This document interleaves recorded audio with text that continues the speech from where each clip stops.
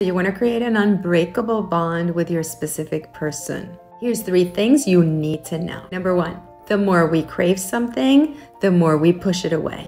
If you are craving it, it is because you don't have it. So having that natural desire is absolutely normal. But what is the energy that is feeding that desire? Oh my God, having this unbreakable bond with my partner feels so delicious.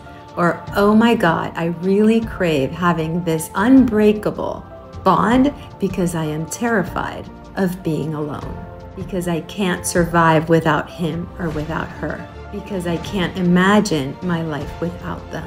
And that clinginess and neediness is exactly what is pushing what you so want away. The second thing you need to know is that in most cases, that desire for that unbreakable bond comes from a wounded space. We did not have it when we needed it.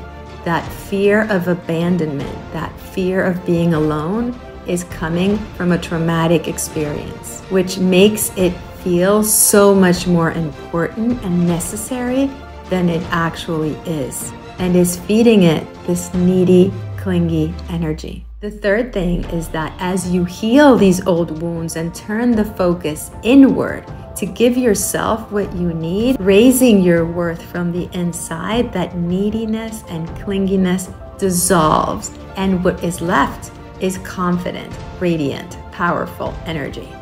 The type of energy that attracts people to you, where that unbreakable bond is a natural consequence. Learning to turn the focus inward and heal your old emotional wounds is essential if you want to create that delicious, unbreakable bond between you and your special person. And I'm sharing the framework to learn how to do this in the live training. There's just a few spots left. Babe, you deserve to have that unbreakable, delicious soulmate connection that you so desire. There's nothing keeping you away from it, but misconceptions created from that wounded space.